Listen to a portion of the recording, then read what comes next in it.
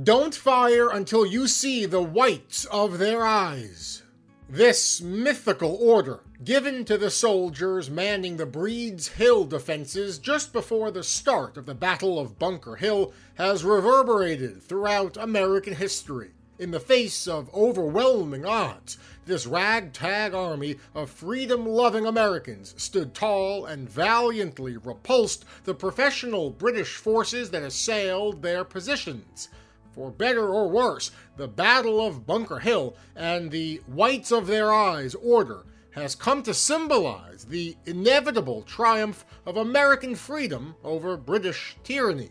These words, which have long since become ingrained in American popular memory, were likely spoken that day by General Israel Putnam, the most famous soldier in the 13 colonies. Welcome to America's Forgotten Founders, where we will look at people whose contributions to the American Revolution, whether on the battlefield, in the halls of power, or on the home front, have been all but forgotten by the annals of history.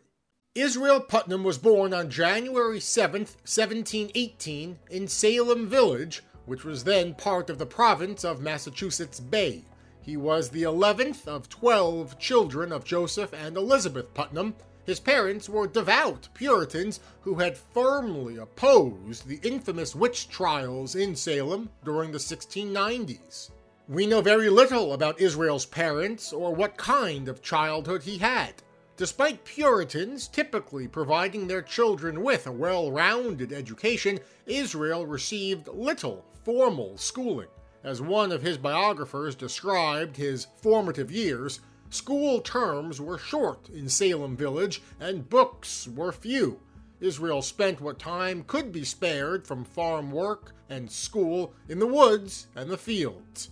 The young boy would prefer to be out and about, climbing trees to gather eggs from bird nests and catching fish from the nearby river. Mother Nature, let's say, was his tutor. In 1739, Israel married 18-year-old Hannah Pope. The couple would remain together until Hannah died in 1765. They'd have 5 sons and 5 daughters. A year after tying the knot, the newlyweds left Salem and set out for the small town of Pomfret in northeastern Connecticut. There, they began building their new life together, determined to carve out their own future. By all accounts, Israel was an incredibly successful farmer. He was strong, hard-working, and utterly fearless. This last trait would be the hallmark of the great future general. In 1743, the adventurous, hard-working Putnam would personally kill the last wolf in Connecticut, earning him the nickname Old Wolf Putnam from his jubilant neighbors. He developed quite a reputation for this feat of heroism. He allegedly crawled 25 feet through a narrow tunnel into the wolf's den before shooting or possibly strangling the sleeping wolf. Putnam spent the better part of the next decade building one of the most prosperous farms in the Mortlake district. Despite lacking a formal education, Israel proved to be a skillful manager. Perhaps this is where Israel Putnam could have faded into historical obscurity. A well-to-do farmer in the Connecticut countryside whose largest claim to fame was killing a wolf. But history would not allow that. When Connecticut began recruiting men to serve in the French and Indian War, it should be of little surprise that the 37-year-old Putnam was one of the first men to answer the call, leaving his wife and children behind. While Putnam began the conflict as a lowly private, he would rise to the rank of colonel by the time the fighting stopped. He began his service in Rogers Rangers, perhaps the most infamous unit of the entire conflict. While we, for the sake of time, won't go into too much detail on Putnam's service during the French and Indian War, it's definitely something we recommend you look up to get a better understanding of Old Put. We highly recommend starting with Robert Hubbard's excellent work, Major General Israel Putnam, Hero of the American Revolution. For our sake, we're only going to discuss Putnam's service in Rogers Rangers. The Rangers would serve as elite light infantry, conducting reconnaissance missions deep into the Canadian wilderness. From his time in the Rangers, Putnam learned much about low-intensity warfare. He also studied the tactics of his adversaries. In an attempt to prepare his men for combat, the unit's commander, Major Robert Rogers, would compile a list of his 28 rules of ranging. Rule 13, which many argue influenced the infamous whites of their eyes order, reads as follows. In general, when pushed upon by the enemy, reserve your fire till they approach very near, which will then put them into the greater surprise and consternation, and give you an opportunity of rushing upon them with your hatchets and cutlasses to the better advantage. All that said, then, it'll be sufficient to say that Putnam served with distinction throughout the war, fighting admirably as a soldier and officer from the shores of Lake Champlain in upstate New York to the battlements of Morro Castle in Havana, Cuba, earning several wounds and developing a reputation as a fearless leader of men. He emerged from the conflict as one of the most famous men in British North America. He was nothing less than a living legend. Shortly after Colonel Putnam left the military in late 1764, his beloved Hannah passed away. Israel was devastated. Never a man of faith, Israel would turn to God to cope with Hannah's loss, joining the Brooklyn Congregational Church in 1765. For 2 years, the hardened, battle-tested soldier raised 7 children alone. The youngest was just 3 months old.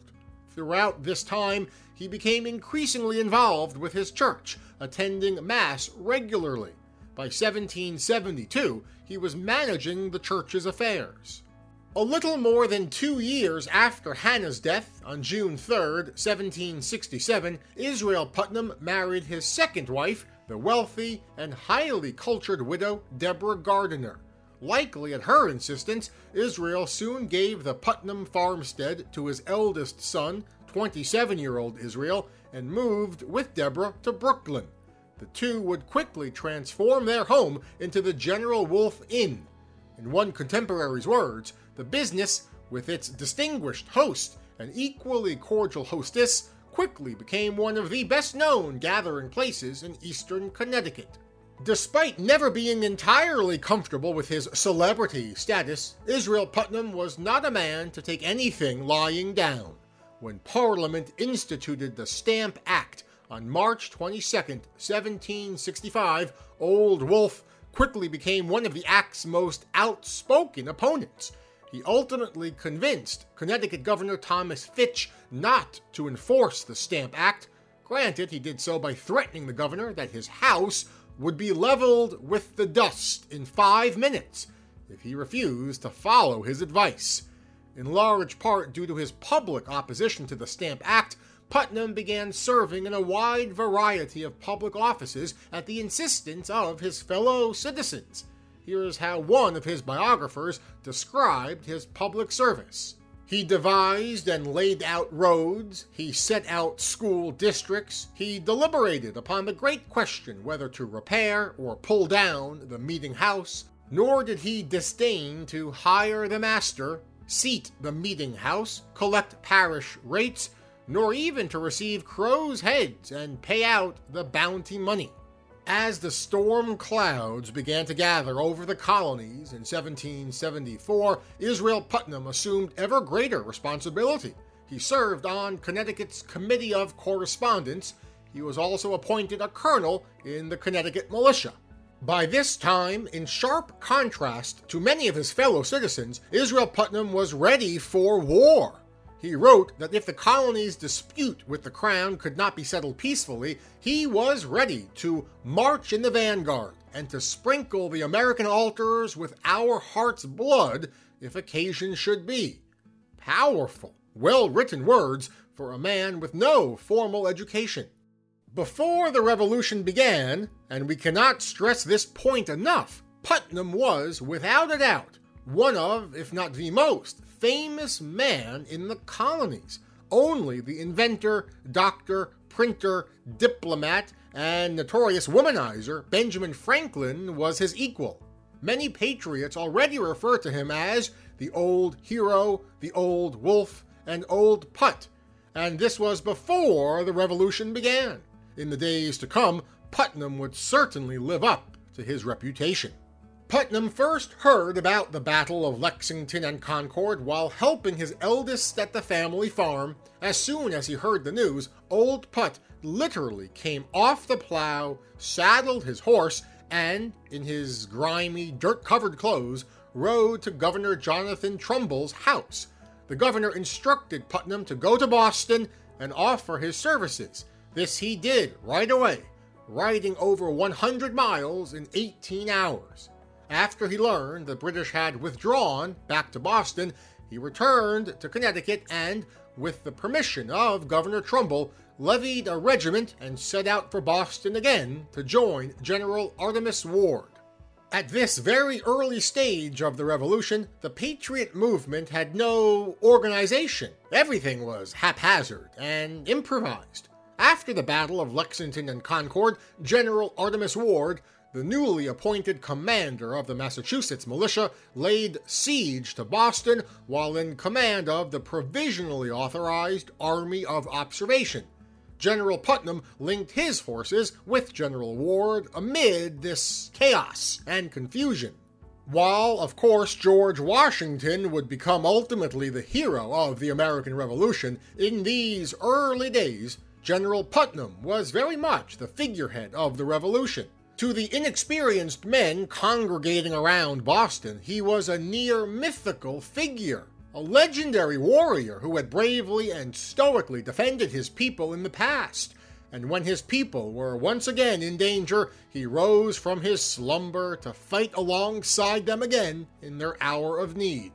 It should be of little surprise that the lowly-born, poorly educated, and vulgar Putnam, whose body was adorned with the scars of a lifetime of hardship and combat, was easily the provincial army's most beloved officer. His son Daniel, perhaps with a bit of embellishment, recounted his father's effect on the men like this.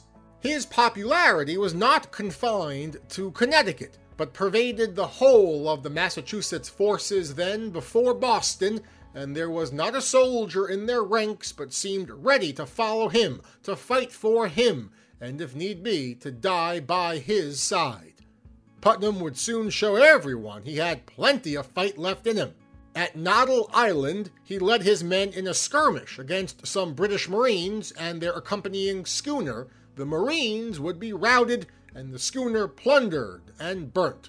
Putnam was so adored by the soldiers and the public alike that newspapers across the colonies heralded him as their savior. One of the newspapers published this poem about Putnam: "Pure mass of courage, every soldier's wonder, unto the field he steps enrobed with martial thunder, tears up the elements and rends the earth asunder. Nature designed him for the field of battle, unused to statesmen's wiles or courtiers' prattle. Mars-like his chief delights, where thundering cannon rattle." For all his bravado and military skill, Putnam was not a patient man. He, along with Colonel William Prescott, convinced General Ward to take an aggressive stance and fortify 2 hills overlooking Boston. Under the recommendation of General Putnam, Breed's Hill, not the larger Bunker Hill, was chosen as the linchpin of the American defenses. As soon as the American troops arrived at Breed's Hill during the night of June 16, 1775, they began fortifying the position. By morning, they came under fire from British ships. Despite being under sporadic fire, the Americans had erected an impressive breastwork by midday. While the American troops prepared for the assault they knew was coming, General Putnam, strolling amongst his men, reportedly reminded his men, "You are all marksmen. Don't one of you fire until you see the whites of their eyes." It's also believed Putnam ordered his troops to aim at the handsome coats, pick off the commanders, and his men listened. in the coming battle, a staggering 134 British officers would be killed or wounded. When the battle began, we don't know precisely what General Putnam did. Some men claimed to have seen him in action at the rain fence, at the breastwork, and behind the redoubt. They saw him on horseback amidst the flying balls. While such a romantic portrayal fits neatly with Putnam's well-established reputation, it appears he spent most of the day in the rear attempting to rally other units to join in the fighting. Putnam, unafraid to take the lead, recognized that his role as overall commander required him to direct the disorganized chaos of his inexperienced army's first battle with the British. To this end, Putnam tried to issue commands to inexperienced officers and even less experienced men, often to no avail. He tried to rally men who were gripped by fear. He also tried, in vain, to coordinate with General Ward to get his men more powder and shot as supplies began running dangerously low. Eventually, when the Patriots ran out of ammunition during the third British assault, the men were forced to withdraw. Despite his best efforts, the old general was unable to rally the men to form ranks on Bunker Hill. While the British ultimately took the ground, they paid a heavy price. Each inch of the battlefield was soaked in British blood. While Bunker Hill would not be Putnam's last battle, it marked the high watermark of his public and military career during the American Revolution. After the Battle of Bunker Hill, when the Continental Congress created the Continental Army, Israel Putnam was unanimously appointed as one of the 3 major generals under George Washington. Putnam and Washington were the only 2 general officers to receive unanimous confirmation from Congress. General Putnam continued serving as Washington's right-hand man for the next 2 years. He commanded troops at the siege of Boston. The bold, reckless man proved ill-suited, though, to oversee a siege. A man of action, Putnam once angrily stormed out during a meeting with General Washington. After the city fell, largely due to the efforts of his cousin, Rufus Putnam, Israel accompanied his men to New York City. His men were decisively defeated during the disastrous Battle of Long Island. The defeat was so complete that his men were almost completely cut off from Washington's army and in danger of being surrounded. In the end, however, his fearsome reputation may have saved him and his army from capitulation or annihilation. The overall commander of the British forces, General Howe, was afraid to commit his men in open battle against the Putnam of Bunker Hill and Rogers Rangers fame. After successfully managing the improbable retreat, Putnam and George Washington attempted to rally the militia at Kip's Bay, when Howe finally decided to attack. Despite both men riding amongst the men, urging them to stand and fight alongside them, the militia kept on running. He continued to serve under Washington, fighting admirably in the Battle of White Plain and Princeton. He would also use his heroic status to drive recruitment efforts in Connecticut. But Putnam's military service would come to an abrupt end. While traveling to Valley Forge in December 1779, Putnam suffered a debilitating stroke that left him partially paralyzed for the rest of his life. Despite his military career coming to an immediate end, Putnam remained in good spirits. He continued to enjoy the simple pleasures in life: good food, good drink, and good company. And despite his disability, on more than one occasion, he'd make the arduous journey to Washington's camp to raise the spirit of the men and officers alike in the darkest days of the Revolution. The friendly, amenable old hero would raise the spirits of everyone he talked with, from the commander-in-chief to the lowest private. Washington would continue corresponding regularly with old Put until the latter's death on May 29, 1790, at the age of 72. Israel Putnam was a soldier's general. In a world where social connections and education were everything, he rose all the way from private to major general with just 3 months of formal education. and with no political benefactors to ensure his rise. His rags to riches tale embodied what was possible for all men in the new United States. Plus, his humble origins, his rough demeanor, and his many battle scars earned him not only the respect, but the admiration of the men beneath him. As for his legacy as a military commander, I think it's pretty safe to say he was a gifted leader of men who was thrust into an almost impossible situation. While he may not have had much experience commanding an army, his army had no experience either being an army. His strong character alone held his troops together. While contemporaries have often chastised him as largely inept in broader strategic level issues, this categorization, I think, is largely unfair. I'd like to turn to the following two conversations between General Putnam and his fellow officers. For one who was not supposed to be much of a strategic thinker, in some cases he was more prescient than his fellow generals. In discussion with Joseph Warren and General Artemus Ward before the Battle of Bunker Hill, Putnam advocated aggressive action against the British. Ward replied that, as peace and reconciliation is what we seek for, would it not be better to act only on the defensive and give no unnecessary provocation? Putnam then turned to Warren and said with emphasis, "You know, Dr. Warren, we shall have no peace worth anything till we gain it by the sword."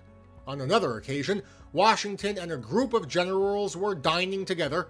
During the evening, Washington offered the following toast: "A speedy and honorable peace." A few days later, while entertaining Washington at his own headquarters, General Putnam offered a far different toast: "A long and moderate war." I'll let our sources take it from here. It has been truly said of Washington that he seldom smiled and almost never laughed, but the sober and sententious manner in which Putnam delivered his sentiment, and its seeming contradiction to all his practice, came so unexpectedly upon Washington that he did laugh more heartily than ever I remember to have seen him before or after. But presently he said, "You are the last man, General Putnam, for whom I should have expected such a toast. You who are always urging vigorous measures to plead now for a long, and what is still more extraordinary, a moderate war. It seems strange indeed."